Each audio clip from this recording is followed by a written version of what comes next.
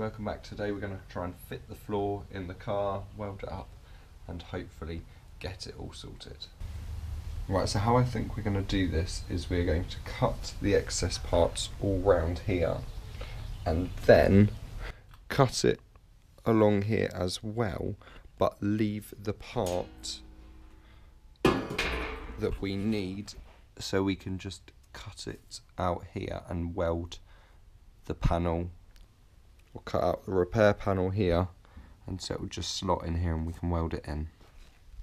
We also need to drill holes in this panel so we can puddle weld them into these sections and frames, or the frame of the car. Open eye, feel the waves cut through me, hypnotized by the sounds I'm breathing in. Hold tight, chemicals collide. Hold tight. Right, so we've just cut out this section here. That was the section that had the rust on and was pretty bad, and now we're going to hopefully start looking at the floor and fitting that up so it will fit perfectly in. Right, we are now going to cut along this edge along here because we don't need any of this repair panel, and that will just give us a bit more room to be able to fit it in and then draw up where we need to cut it this side as well.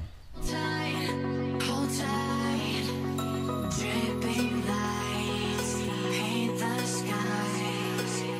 So I think to properly test fit it I need to cut this side as well. I've marked up roughly where I need to leave some, and hopefully I've got it in the right place, and so now we can have a go at cutting it.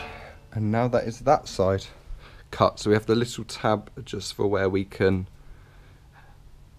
repair the step sill, and hopefully this one will go in a bit easier now. Scribed it onto here after fitting up there, so I've cut a little bit too much off here, but I'm sure I'll be able to just patch a new bit in. Let's cut it out. So I've just cut this panel out now, so hopefully we'll be able to fit it into the floor, and hopefully this will fit nicely into the step sill. And then we obviously need to grind down all of these, make them all nice edges, and then start drilling in the spot weld holes.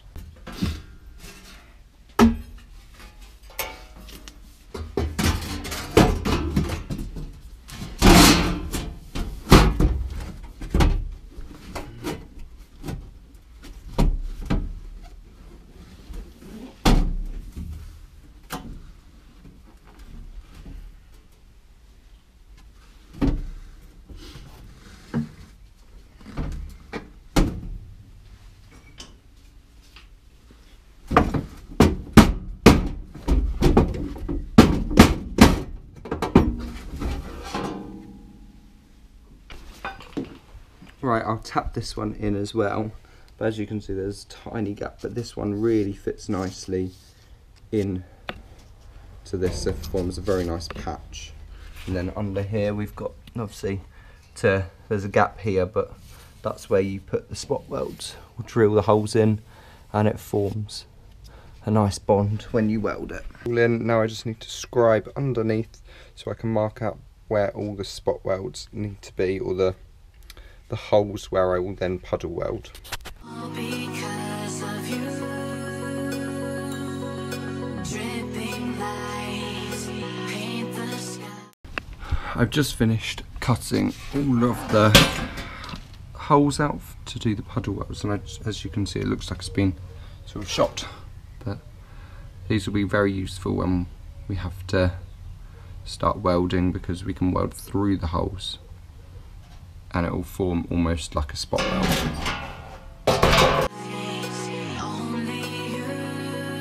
Right, welding in the floor last time gave us a bit of a gap underneath the mainframe in the car and the floor. So I spoke to some people and they said that you should try and sort of use a jack. So we've done that, and the gap's closed up so we can weld in these ones. and then we'll do the same to the other side. And that is the floor all welded in. Obviously we have to do a few bits at the end and then grind them back, but it's all welded in, which is quite good. However, because it was a Steelcraft panel, where I cut it should have been, or where I cut it was just before these parts on the panel, but for some reason it has left a gap here, so we're going to cut just a small piece of metal out, a strip, and then just bridge it off, just bridge it across with the welder. I've just cut out a strip of metal, as you can see down here, and it's going to work as a bridge, so we can weld down this side and then down this side, as well as attaching it to the main sort of frame of the car. So I've got this holding it in place, and we're just going to weld that up.